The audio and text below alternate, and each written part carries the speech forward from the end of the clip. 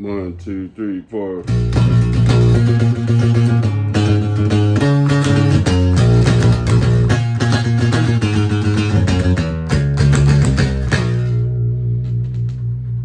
All right, that's the new theme song. Shit, man, we're on it. I'm back 2 days in a row. I've been up all night working, and I've been listening to music, and I'm gonna talk about 3 albums with you that, and maybe that might be a jump off point for more. We will see. Today is Thursday, August 31st to 2023. I am glad to see August coming through to a close because August in Texas sucks. So we are on to it, and let me see. Where I'm gonna start here is a tribute to Siouxsie and the Banshees. All right, this on Cleopatra Records out of LA. This just came out August 25th. The album is 6 days old. It's a bunch of bands doing Siouxsie and the Banshees covers. And this is the kind of record, let me see. I was really early to microdosing, you know. I was like 25 years ahead of the curve on that. And we used to hang out at this place, The Cavity, in the early 90s. And then I'd go watch the punk rock bands. And then me and my friend Peter would go around the corner and we would go to a club. It was a dance club called Backstreet Basics. Ohms. It was called Ohms after that. So we go to Ohms and skip the dance. Well, he liked the dance club, but I didn't go to the dance club. There was like a chill out room, and they'd play like ambient music. And when I listened to this, and they'd show videos and stuff, cool videos, and they'd have couches, and the girls would be dressed like they're going to prom, but it was just a dance club, and they would kind of play some cool alternative rock stuff. It was the early 90s mixed with the dance ambient stuff, and there was lasers going everywhere, and I think you could probably play this whole album there. So let me see. They're doing most of the songs we like by Siouxsie and the Banshees, a band I've loved for a long time. It starts off with Hong Kong Garden by Cap Bambino, an electronic duo from Bordeaux, France. And then we've got Cities in Dust by Nightclub. Nightclub has Mark Evans, the 8-chord scissor king from Warlock Pinchers, but it is not, it's a little more polished than that. But I did get this new Warlock Pinchers. It's not new. It came out with the reunion show in 2011. Andrew Novick gave it to me, but it's called Bomb the Franklin Mint, and it's got demos and a few bonus tracks. Anyway, I didn't know this existed, but I got it. Anyway, Nightclub does Cities in Dust. That was the tour I got to see Siouxsie and the Banshees on, with the Ranch Hands opening in 1986, Tinderbox tour. Monitor has John Wobble and John Klein. John Klein actually played guitar in Siouxsie and the Banshees from like 87 to 91. And John Wobble's like my favorite, one of my favorite bass players ever. And it starts a precedent in the album where there's a lot of songs from Juju, the album. I always thought Juju was, well, I've loved that album. It's my favorite Siouxsie and the Banshees albums, but I've watched a lot of countdown videos, and it turns out that's everybody's favorite Siouxsie and the Banshees album, it seems. So let me see, that song I like a lot. Let me see, Night Shift, also from Juju. Nouvelle Vague, a bossa nova band. Spellbound, an ethereal version of that, by R Missing. They do two covers. They do Dear Prudence, and at the end, The Passenger. So there's 2 of the cover songs that Siouxsie kind of made hers. Who else is good on this? Scold doing Peekaboo. Yeah, a lot of these are like kind of like industrial. There's a lot of like electronic dance duos, and then kind of like industrial rock, Scold and Baby Chaos. Yeah, Viva La Fête and Zuzu. I don't know, Zuzu does The Passenger. That's very ethereal. Anyway, it's kind of a cool chill out record. I enjoyed it. I've listened to it a few times. Anyway, we'll move on. Spellbound, a tribute to Siouxsie and the Banshees. The next thing I got,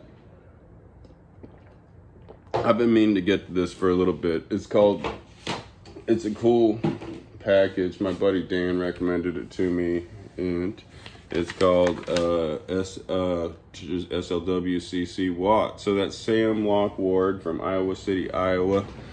Sorry, I'm gonna quit getting behind the record. And it's a record he did with Mike Watt, Sam Watt. Anyway, they did it over the internet, and it's the third album they've done together. And it also has Joe Jack Talcum on guitar and Dean Clean, both of them from Dead Milkman, and Bob Bucko Jr. from Dubuque, Iowa, on sax and flute. And so this alternates every other song. One song will be a SLW song, Sam Locke Ward, who I didn't know about him, but super prolific. It's been around for a couple decades. And the album's called Purple Pie Plow. And Watt plays bass on it, on all the songs, and then does like kind of very short spiel songs in between the SLW songs. So anyway, it's a pretty cool looking record. This on Kill Rock Stars. It's a beautiful record. It's awesome. I mean, it's really cool that people can send files around and do something of this quality. And I'm sure that's old news to a lot of people, but just on this level, I mean, all the playing is really good. What I liked about it is not what I expected to like about it, and that's that all the Sam Locke Ward songs are awesome, just across the board. My favorite ones being Boring Out, Help Me, Pray, Lost to Time, Weeds of Your Dreams. Yeah, anyway, Weeds of Your Dreams, that's one of the Mike Watt spiels. Anyway, Mike Watt stuff is great, you know, but I mean, it's kind of what you'd expect from him. I kind of wish he'd do, I mean, so I love the Minutemen, you know, Double Nickels on the Dime is one of those records that I've heard as much as I've heard anything. And, you know, I mean, it got me thinking, it's like, did he always just talk? Because he did a lot of that before, but he did other types of stuff too. I wish he would have like sang one, you know, like tour spiel kind of song, even though that song has spiel in the title, he actually kind of, whatever he did on it, you know. But anyway, it's a great record. I love all the playing on it. And yeah, Sam Locke Ward batted 1,000 on it, and Mike Watt's stuff is brief and interesting, you know. So I highly recommend getting this. It's on Kill Rock Stars, and it came out July 21st. And now we're gonna get to the hot hip act that I will be seeing at Gonerfest, Snooper. If everything goes right, Super Snooper by Snooper. These guys, let me see. The first bands I thought of when I heard them would be like Melt Banana and the Epoxies. So very spastic, wild, eclectic, sometimes keyboard driven. So this is started off as a project during the pandemic of the guitar player Connor Cummings. They're from Nashville, and this is on Third Man Records, Jack White's label. So with the singer Blair Trammell, the female Blair. So she's, let me see. This is really good. Like it a lot. Very spastic, very new wavy. Devo looms large. Like, I don't feel like, I mean, when I saw their clip live, they do a very obscure Devo cover that, as much as I've listened to the hardcore Devo, I did not remember that song, but the way they do it sounds a bit different. But They also do a cover by the band Suburban Lawns from 1981, and the song is God, what's it called? See, it's not even on it. Look, here's their song listing. It's so obnoxious. It's the song Unable. Yeah. So everything's real short. We got stretching, bed bugs, pod, fitness, and I mean the songwriting is really consistent on this. If you like one song, you're gonna like all of them, except the one song that sticks out is the last song, Running, because it's not short. It goes on, but I also think it's probably the best song on the record. If I had to pick one, I like all of them. I like Microbe. Everyone seems to like Inventory the best. I don't know, when I just see people commenting on, but I think it's Bed Bugs is awesome. Pod. Anyway,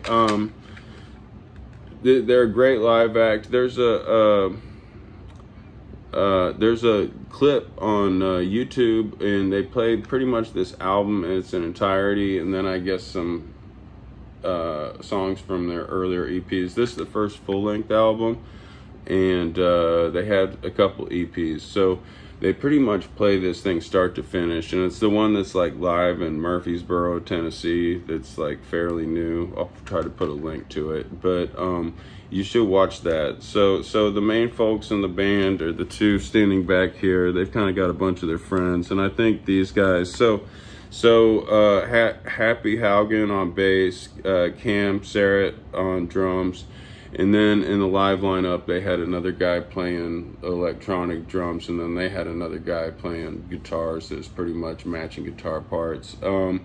It took me a while to notice how good of a guitar player Connor Cummings is, but I really like his style, and I like how he alternates between playing the riffs and then getting up there and the like 12th fret for the leads, and then coming back. He's got a cool style, and this is a hot band. I'm probably not telling you anything about them because everyone seems to like them. They've been getting a lot of big opening slots, and they wear a lot of matching.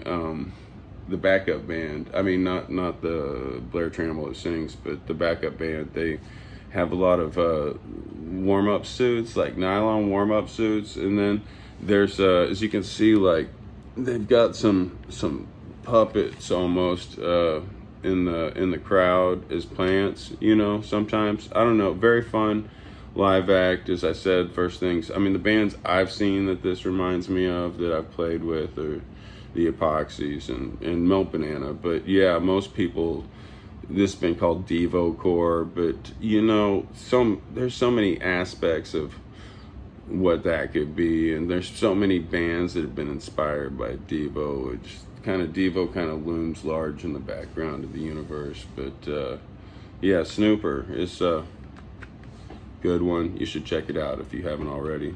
Okay, and I just talked about all three, and it's been 13.5 minutes.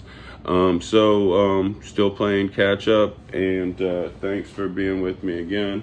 And I'm going to take us out with the song, and then I'm going to turn you off. All right, click the like button, make a comment.